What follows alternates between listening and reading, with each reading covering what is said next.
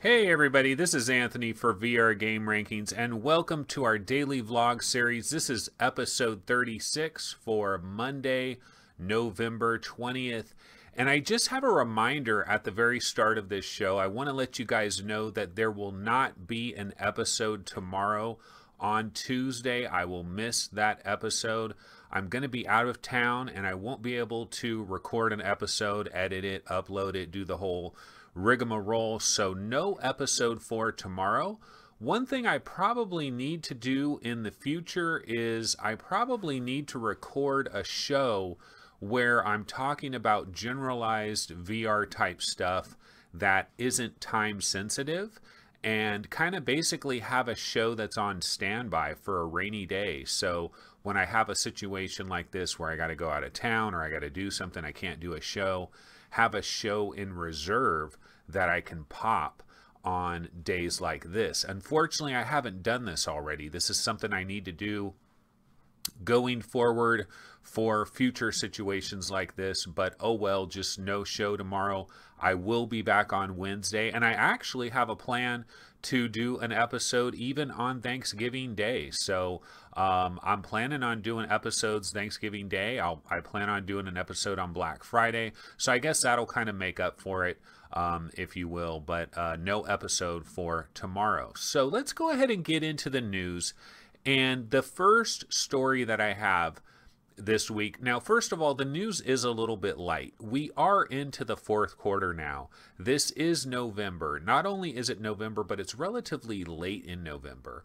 And this is the Thanksgiving week. And one of the things that we need to understand about news for the rest of this month and also in December is there's going to be a lot of light news days, and that's just probably going to be the way that it is, because what happens is when you get to this late stage in the fourth quarter, when you start getting into the holidays, a lot of companies, they take breaks as well, you know, and they have slow periods as well. So we might not get a ton of daily news going forward. So that's just going to be part of the reality as we move through the rest of November and also into December. But there's still going to be lots of stuff to talk about and get into. So still plenty to talk about for this show and for future episodes as well.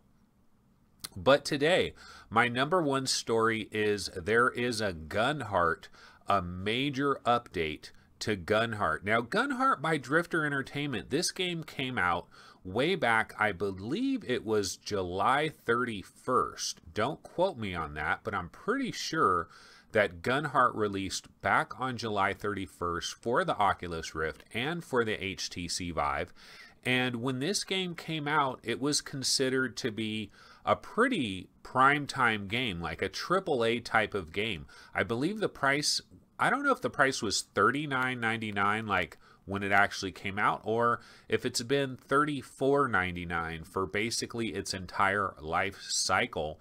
But this isn't exactly one of the cheaper VR games out there. It's commanding a relative premium price.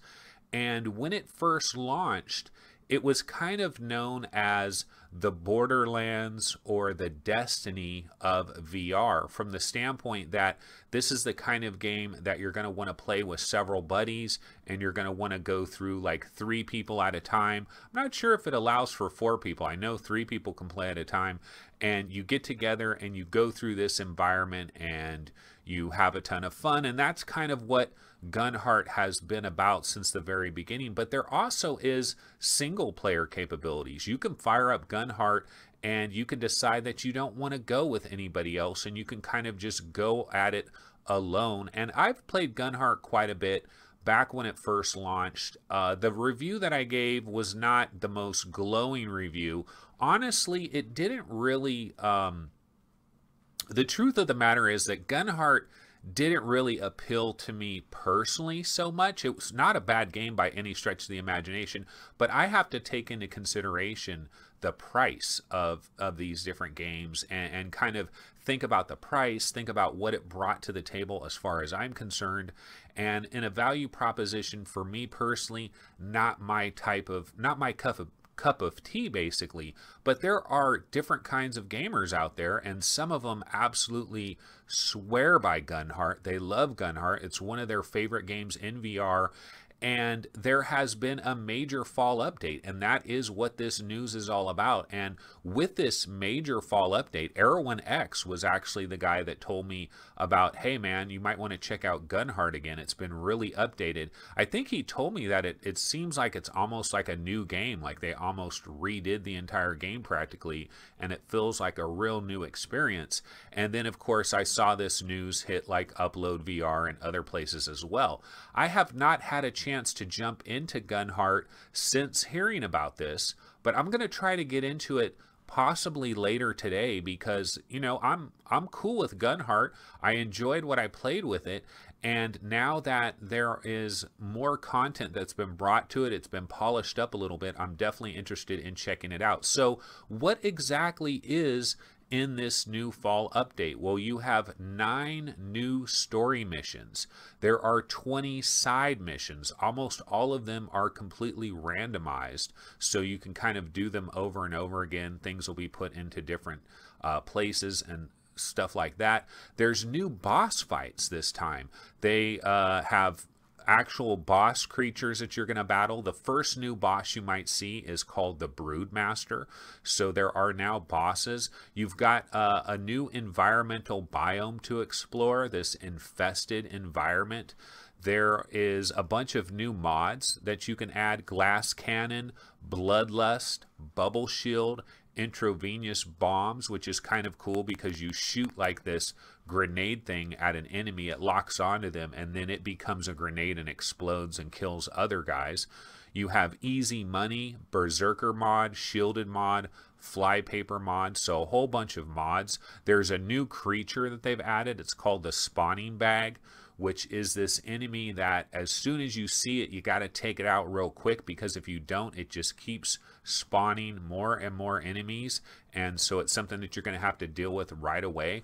There's 30 new cosmetic items that has been added, and there's also data pads, which are kind of like these tablets that are scattered around the area, and you can find these tablets and they'll provide more information about some of the creatures that are in the environment or some of the backstory and stuff like that. So if you have Gunheart and you haven't tried it in a long time, this could be a reason to go ahead and check it out. And if you've been interested in Gunheart but you've not decided to jump on the bandwagon, this could be the impetus to maybe jump on it. And so I'm hopefully going to try this out later today and check it out, and hopefully it's really cool.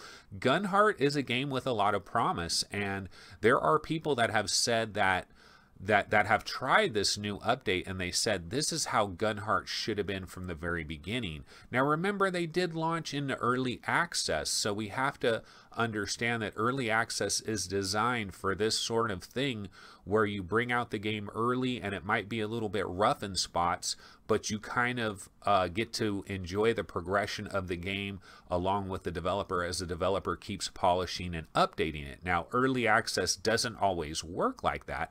Sometimes early access is more of a shield from criticism than anything else.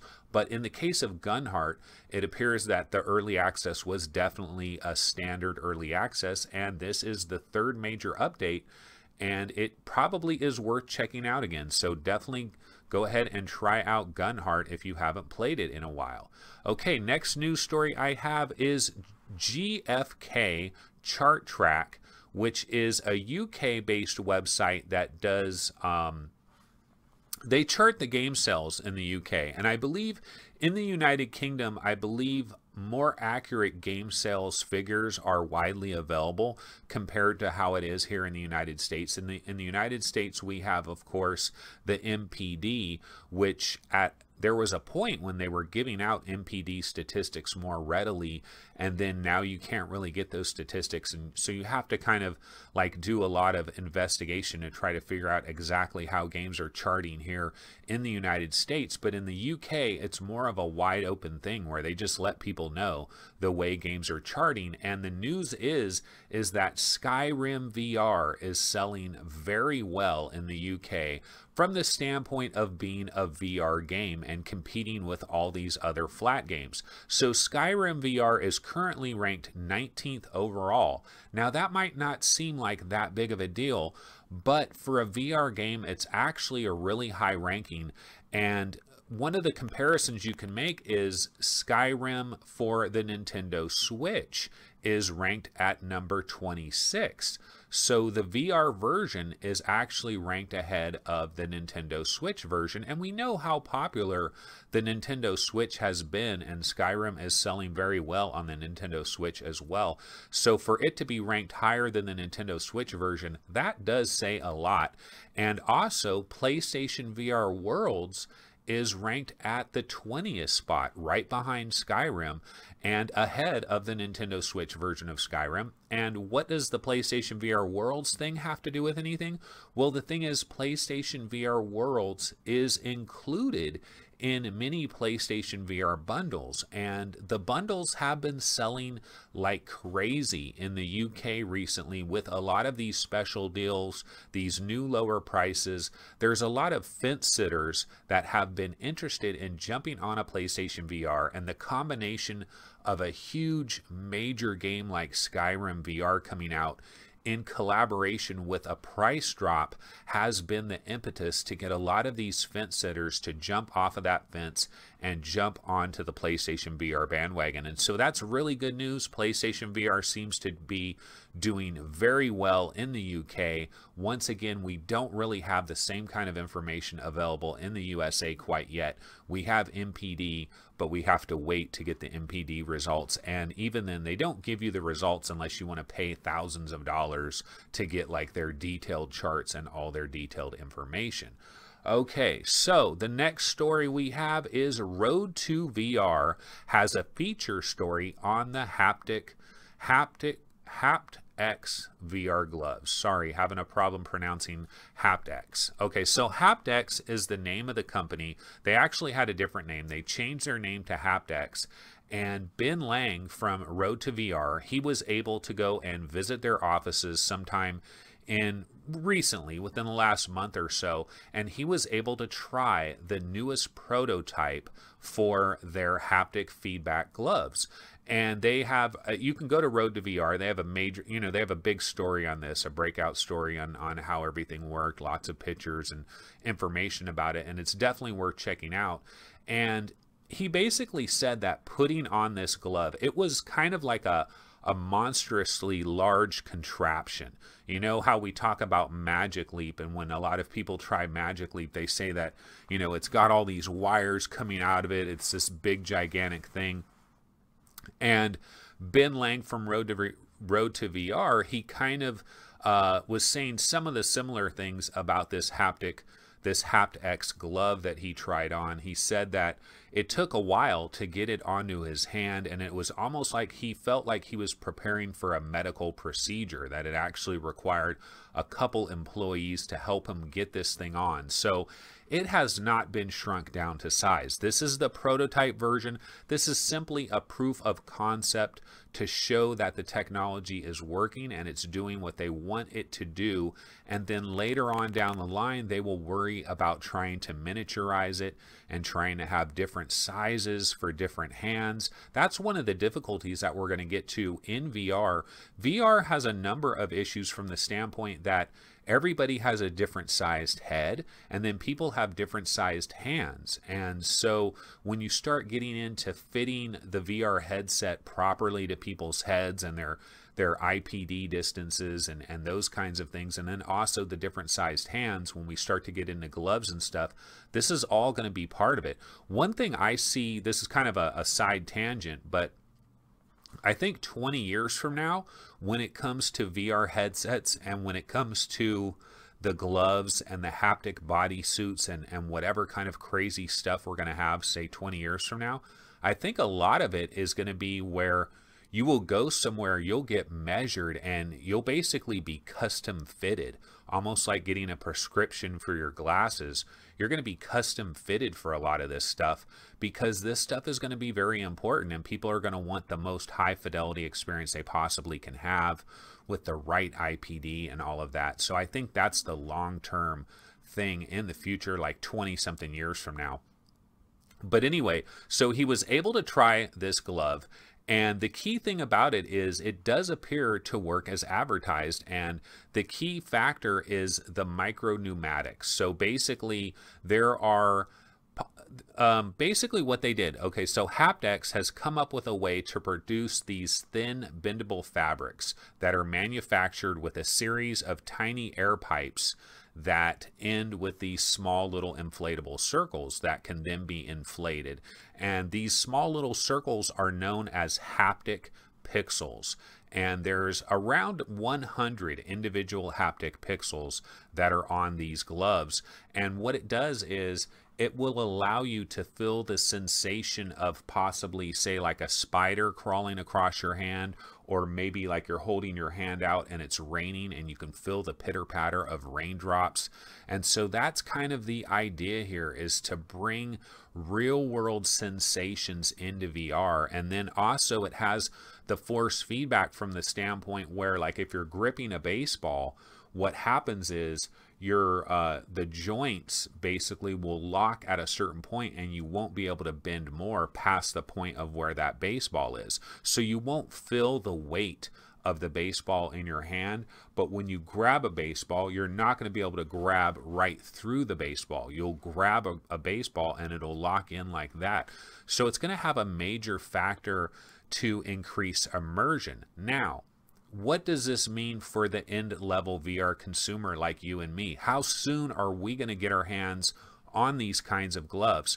The truth of the matter is that we're not going to get these for quite some time. This is going to go towards the enterprise market first, where companies are using VR headsets to create new designs, to try to figure out, you know, how to build a new car and shape a new car design or a new engine design, or all kinds of different things that industry is going to be using VR for in the medical field and stuff like this.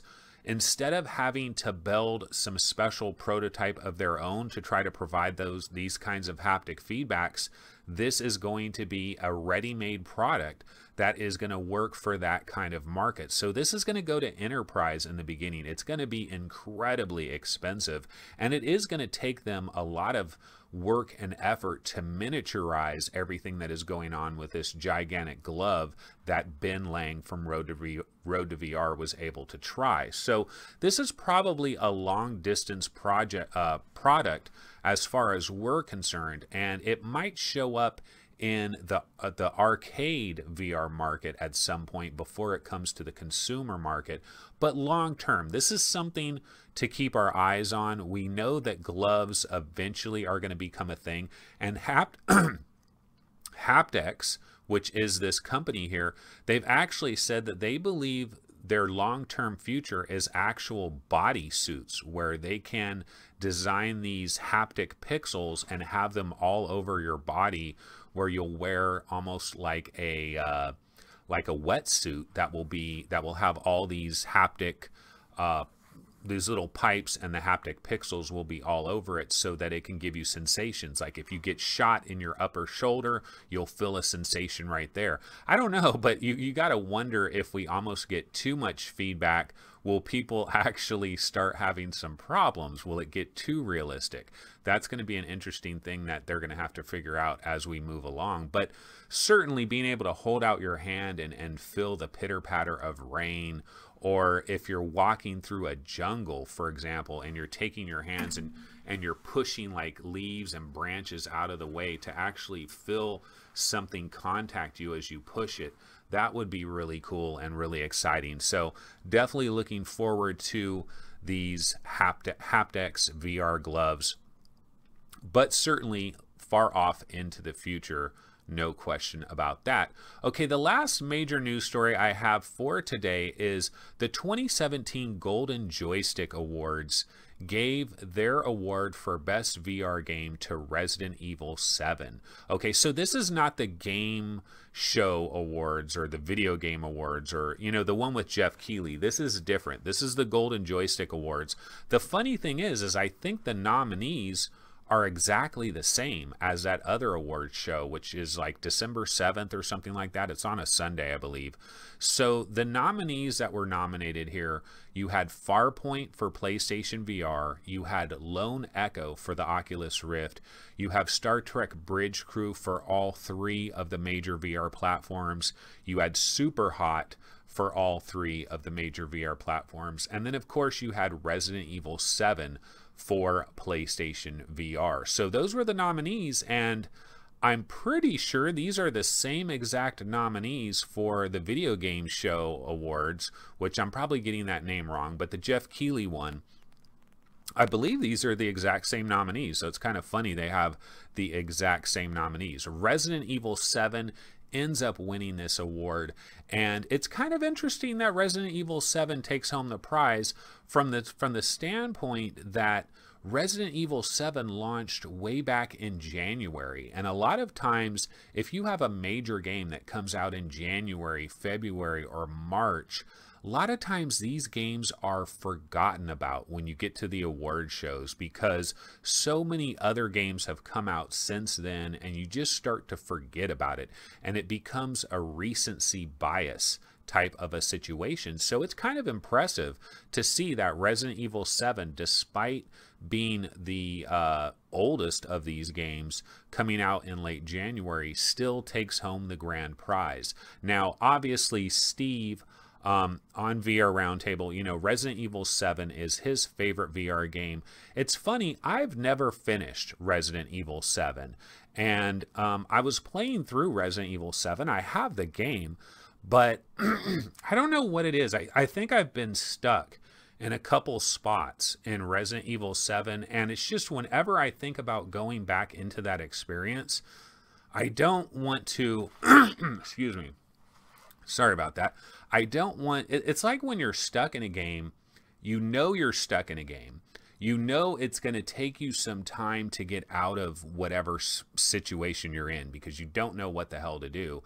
And you're kind of banging your head against the wall. And so sometimes it's easier to just be like, do I really want to bang my head against the wall again? Or do I want to play something else? This is the same type of situation I got into with Heart of the Emberstone at times, where, you know, every time I was going into it, I'm just banging my head against the wall on a particular puzzle. The same thing kind of happened a little bit with the Talos Principle in certain parts. And so Resident Evil 7, I'm just stuck in a certain part, and I just don't want to go back into it, I guess. And it's such a bleak environment. I mean, it's a great game. It's a powerful game. It's pretty amazing that there's some really good stuff that's going on in Resident Evil 7, and I really probably should get back to it. It's just every time I think about it, I think, yeah, I'm stuck. And I know that, you know, it's going to take me a while to get out of whatever situation I'm stuck in, so I haven't gone back to Resident Evil 7, which is kind of crazy. But I could see it winning the Game of the Year award for VR. I mean, there's no question about that.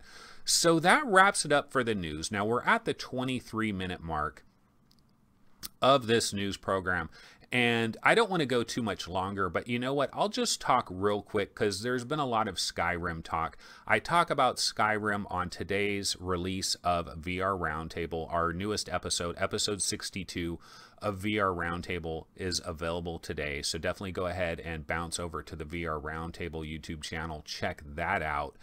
And we spend some time talking about Skyrim on that episode. We also talked about Payday 2 VR in that episode. And just real quick, I'll say Skyrim, you know, my thoughts might sound like it's a little bit negative because I had a lot of complaints about the controls, and I was talking about the graphics, and I was talking about how there's such a wide divide basically between the graphics being incredible and the graphics being like really awful at times, and it's just a weird thing how it works out like that. And the unfortunate thing is somebody can hear that and they just think I'm coming off negative, and they're like, what, why is this guy negative to Skyrim VR? I mean, what is he like? Graphics aren't everything, man. Well, no, I'm not trying to be negative about it. What I'm trying to say is that I just try to give my honest, real takes, okay? And whatever it is whatever it is. I'm just going to be honest about it. I still love Skyrim VR. I mean, well, I'm barely into the game. I mean, I've barely scratched the surface. That's the thing. I've only played Skyrim. I played it on Friday, I played it Saturday, and I played it Sunday, but only in small bursts, because I had to do other things. I'm doing other things. I'm playing other games, Payday 2 VR, and I have to do some other stuff. I have a family. I have a wife. I have kids. And so I can't just spend endless hours in Skyrim VR. So I haven't gotten that far into the game yet. I haven't been in a ton of different dungeons. I haven't explored a ton of different environments. I haven't battled a ton of different monsters. So I've barely scratched the surface of Skyrim VR, and all I can do is give my initial take on it. And honestly, the graphics are kind of all over the map with that game, but there's beautiful stuff. I mean, there's some absolutely drop dead gorgeous type of scenes that unfold. And it really, what it really comes down to is, if you want to look for the flaws, you will find the flaws, trust me, okay? But eventually you'll forget about that, and eventually you'll just get caught up in the world of Skyrim, especially the go anywhere nature of the game. And you'll get to a certain point where you'll just forget about looking for the flaws, and you'll just start enjoying the game for what it is. And you'll come over some mountaintop and you'll see a vista, and it will just look magnificent. And so that's how it can vary so dramatically in the looks of it. And the controls, I'm still struggling with the controls. I'm really trying to learn how to play this game using 2 moves, and sticking with that and not giving up on that. But I was playing it yesterday, and man, I was tempted to go to the DualShock 4. And the reason why, it's not so much the actual playing of Skyrim.